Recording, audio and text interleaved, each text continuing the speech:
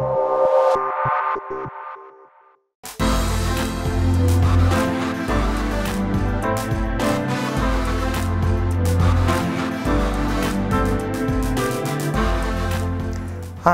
I'm Nick DiCiaccio with TE Systems, and I'd like to talk to you today about creating multiple controllers in the XCAPI middleware.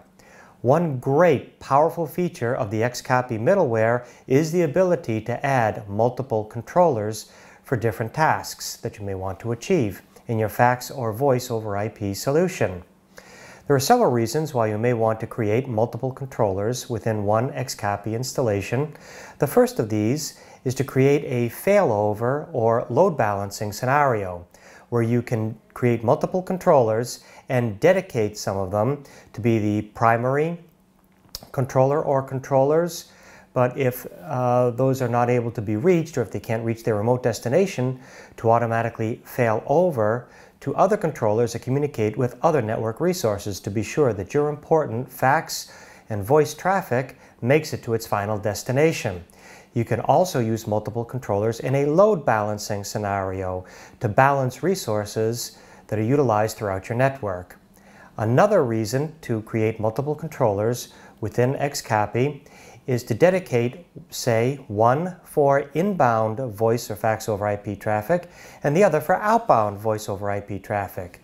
This way you can separate the traffic, even putting it on separate VLANs if you so desire.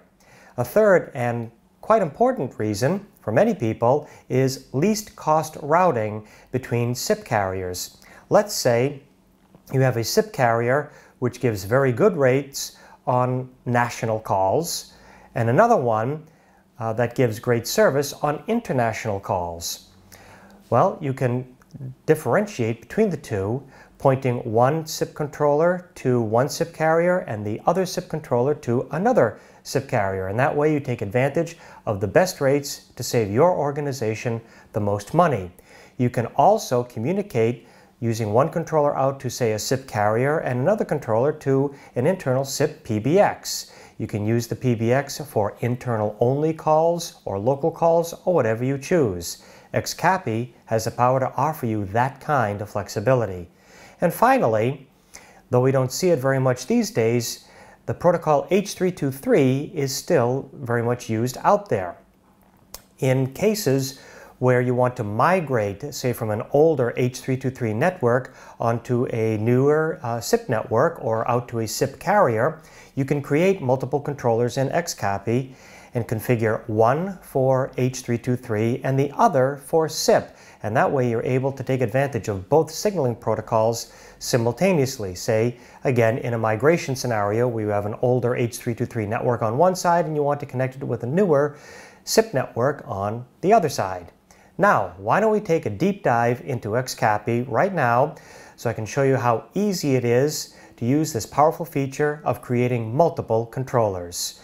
By the way, it's important to note that you do not need multiple network adapters in order to have multiple XCAPI controllers. You can have just one physical or virtual adapter on your machine on which you're installing XCAPI and create multiple XCAPI controllers to talk to the same adapter if so desired. So, let's go ahead and have a look at how we do this in XCAPI.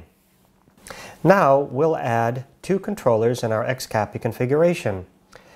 When you open XCAPI and put yourself to the Expert view, you will come to this information screen by default.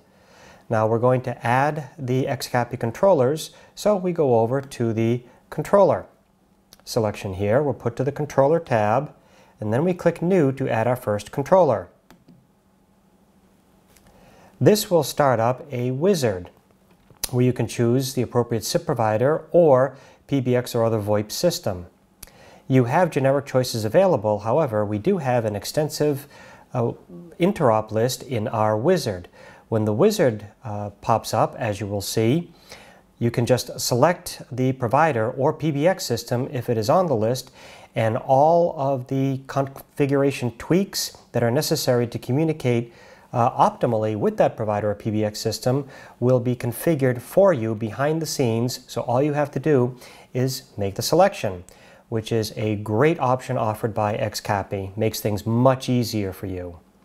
So here we're going to be adding two controllers, each to talk to a separate SIP provider. So we will select SIP provider first, and then click Next. The list of SIP providers is right here, as you can see, including the generic option. Here we're going to choose Babytel as our first SIP provider. Click Next. The description defaults to the name of the SIP provider. You can change it if you want. And here you can also change the number of channels to the appropriate number that you will use to communicate with that SIP provider. For this example, we will leave it at 2 channels. We'll click Next. Here you would input the username and password if authentication is required by your SIP provider. If they do require authentication, they would need to tell you what username and password to use. Then you would input that here.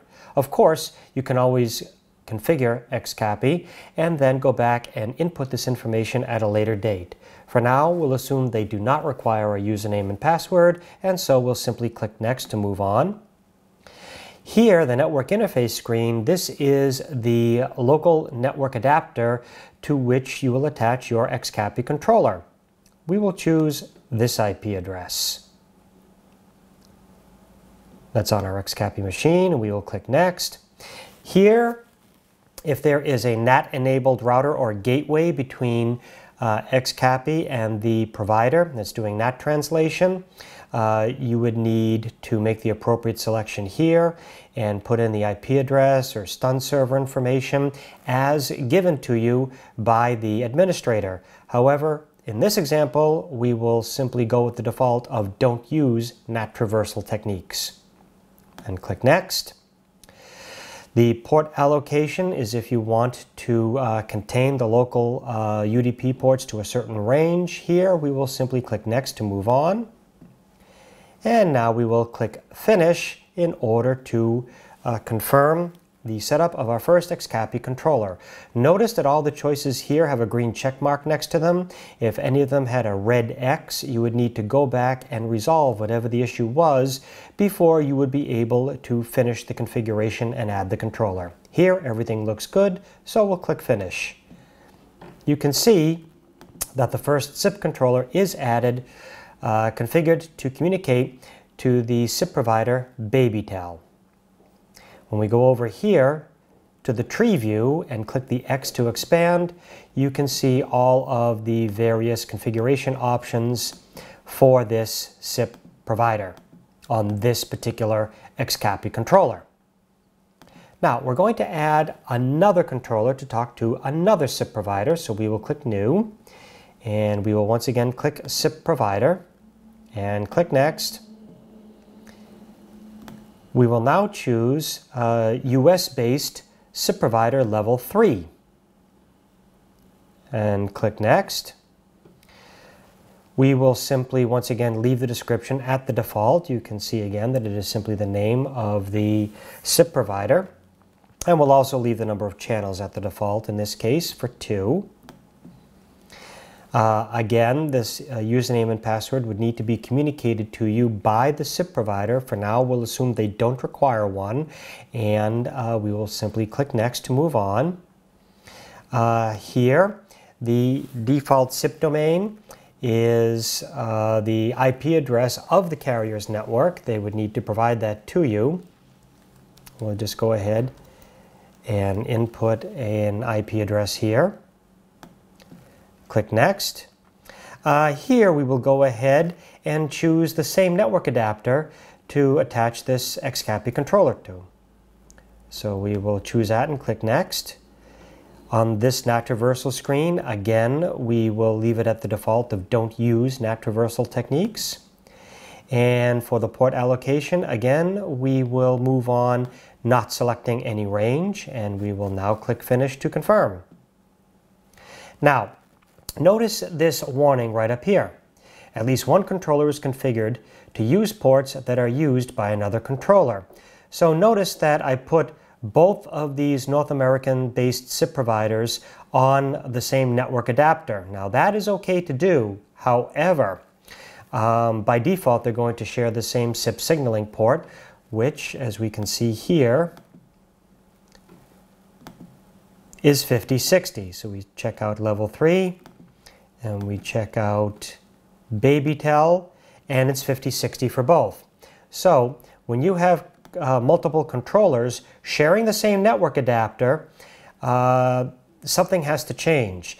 Either another IP address needs to be configured on that adapter by the network administrator, and then you can attach the XCAPI controller to that IP address on that adapter, or you can keep the same IP address on the network adapter, however, change the SIP signaling port.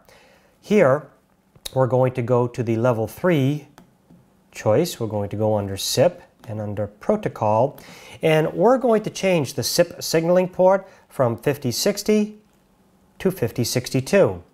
And we will save the configuration. Notice that the error is now gone. So even though these now share the same IP address, they will communicate using different SIP signaling ports. And yes, it's that simple to create multiple controllers in XCAPI. Now you can go through the XCAPI configuration utility and tweak and adjust the configurations for each individual controller as desired. Always remember to save the XCAPI configuration after making any configuration changes, and if you have a CAPI application running, you will need to restart all of the services from that application that touch XCAPI before those changes will all take effect. So it really is that easy and yet that powerful, offering you the flexibility to talk to multiple resources with one XCAPI installation. Once again, my name is Nick DiCiaccio with TE Systems. Thank you for watching and have a great day.